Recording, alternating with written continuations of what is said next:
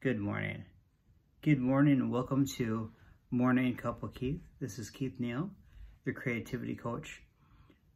And to talking about taking ownership, just continuing that theme and just be a leader and not a loser. And what does that mean exactly? So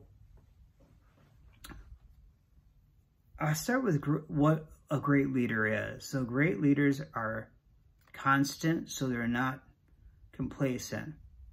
They're genuine, curious. They're going to create and articulate their clear vision. They're going to be empathetic and surround themselves with experts. They will focus on outcomes, not credit. And they're not going to waver on ethics. And they will show vulnerability. And they'll want others to succeed and assist them in doing so. So that's a leader. What a loser is going to be someone who's going to blame other people. Is going to come to a point of like a victimization. It's going to say that these other people are the problem when the problem might be you.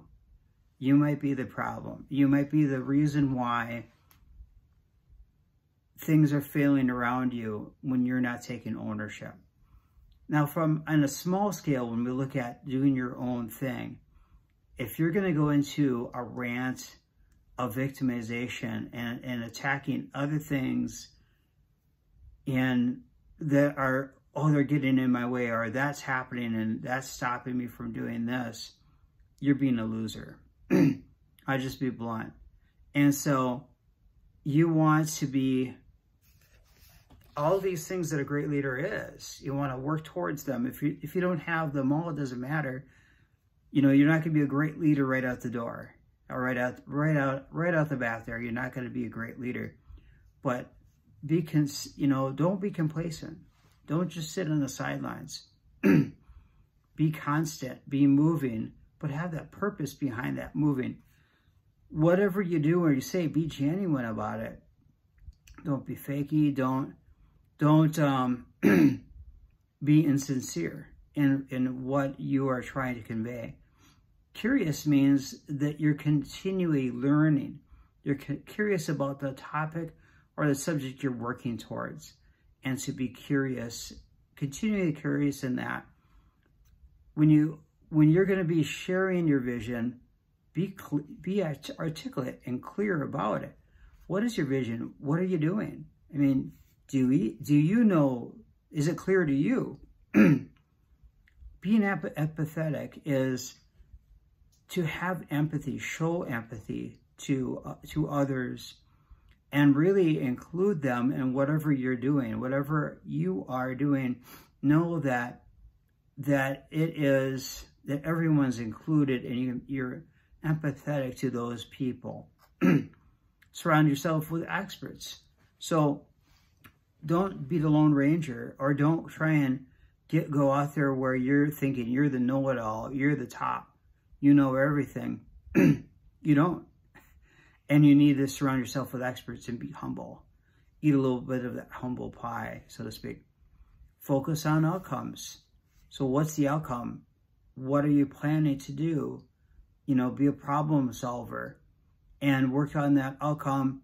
And then don't step back and take all this credit for it. Maybe these experts that you're with, they're going to get credit. The credit that they deserve because they worked hard. Don't waver on your ethics. What are your ethics? Write them down. What do you believe in for what these ethics are? And don't waver from them. Be vulnerable. You know, be okay with the idea that you don't know it all and you still got a lot to learn. I was just listening to a message from my pastor talking about that, on how vulnerability is a good thing. And how, you know, he doesn't have it all together either, but it doesn't mean he can't be the pastor or a leader. As a leader, you can still not know it all and show your vulnerability and still be a great leader. and others succeeding. Well, that's a big goal. That's the reason why we're here, is for others to succeed. The best saying I've heard is when the master is teaching the student, and then the student becomes the master after that. Now, a great master will continue to be a master in whatever they're doing. So it doesn't necessarily mean that that student is going to overwhelm that master, but that's how you teach them, as though they would be the master, but they'd be a master on their own. So then you'd have then two masters being able to communicate in their mastery and assist people. So work with them. When you're doing it, I'm going to take a quick sip. This is a morning wake up.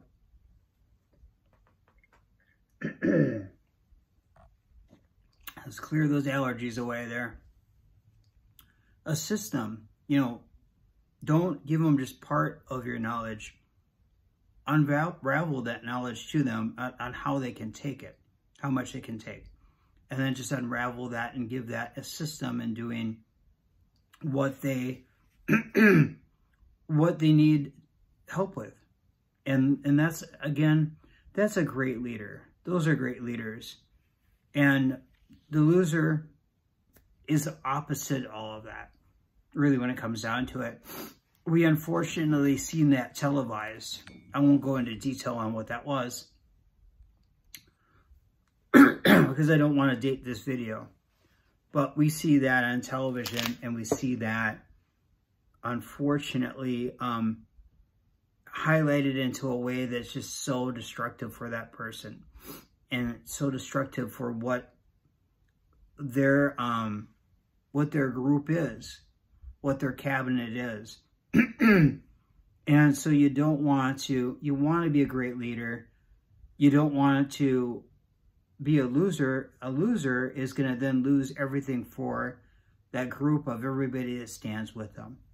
So take ownership and be a great leader, not a loser. All right. Thanks for watching, and I'll see you back on here again soon. All right, take care.